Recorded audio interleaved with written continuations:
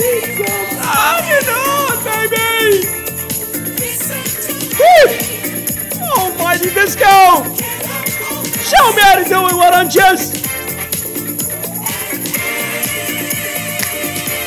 What is it? Tell me what it is. It's fun and love. It's sweet music. Oh. Oh.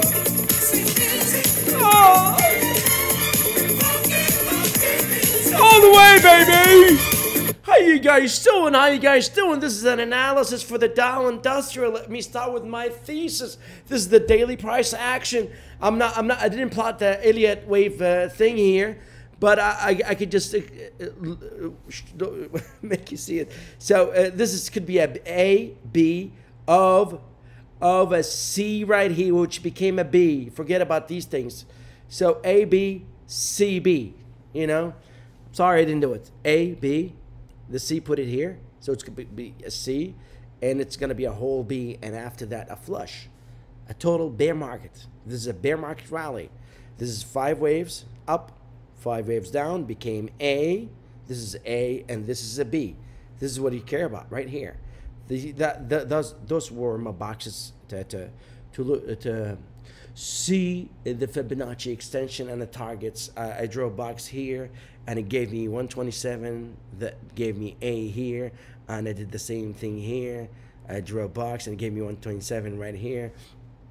And this is 1, 2, 3, 4, typical 4, 5, C.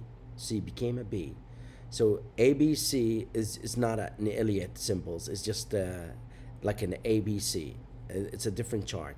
So this is my thesis, big A, big B. So let's go to conventional technical analysis.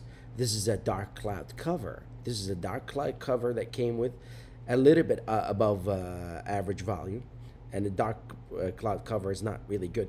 Usually dark cloud cover will go to at least to the half of this body, but yet it's definitely a bearish thing. It's definitely a bearish. So let me show you why do I think this is based on a Fibonacci extension. So from here to here, this gives us 162. It's the target. 162 usually a termination point, and the same thing happened here. It almost gave us 76, almost 1-to-1.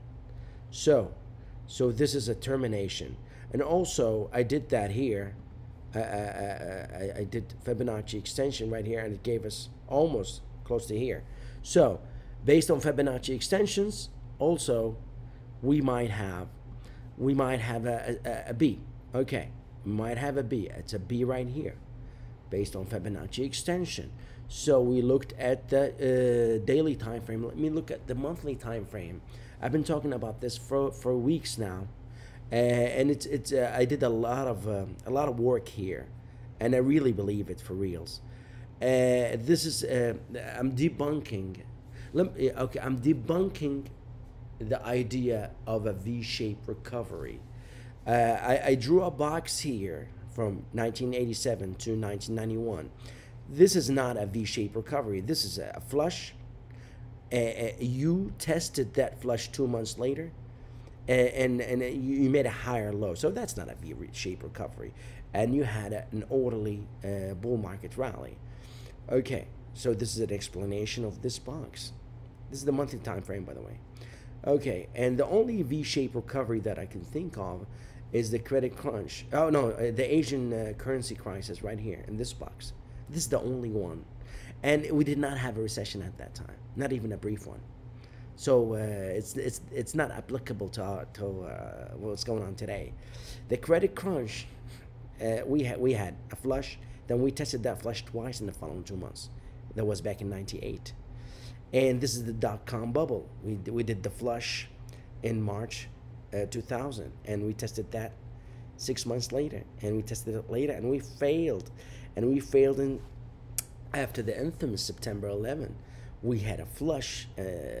We opened the market 2 weeks later, and we had a flush. Then we had a bear market rally and another failure of that low. So no V-shaped recovery here.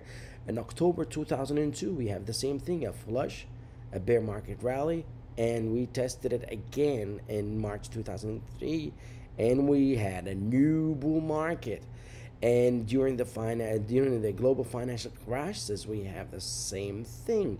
We had we started in October 2007, but we had a flush in Jan 2008, and bear market rally, and we failed that, and we went to this low. So in 2011, we had the debt ceiling debacle, and we had a flush. Then we tested it, even though we have QE at that time. So it didn't make it go up all the way. So we tested that bottom, and we had that during the Chinese yuan devaluation or the manufacturing recession of August 2015. We had the same thing, a flush, then bear market rally. Then we tested that, and we had a new bull market. At that time, we did not go through a bear market territory at that time, but you could call it a bear market, yeah.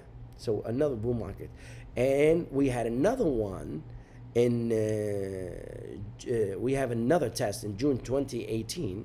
After we tested that we made that low, we tested it in September and December 2018, and we failed, and we made a V-shaped recovery, but it was not a V-shaped recovery because it's a failure of that test.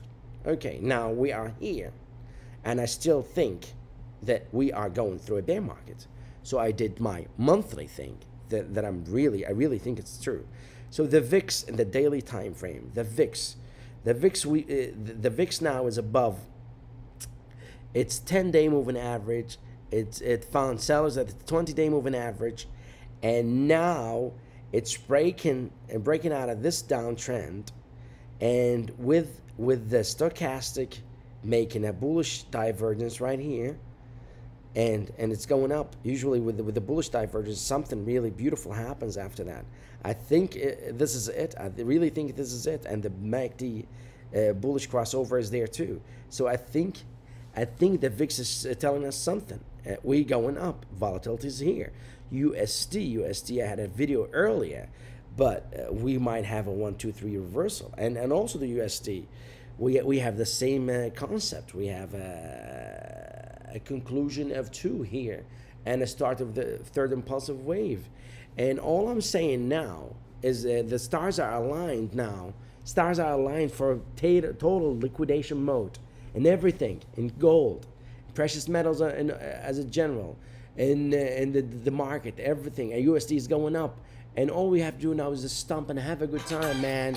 You know, and I wish you guys the best. Be careful. It's really dangerous market out there. And just remember, a good time would last forever if you stop FOMO and you have good capital preservations. And this goes forever. Always remember that. Always remember that. This goes forever. Love you all.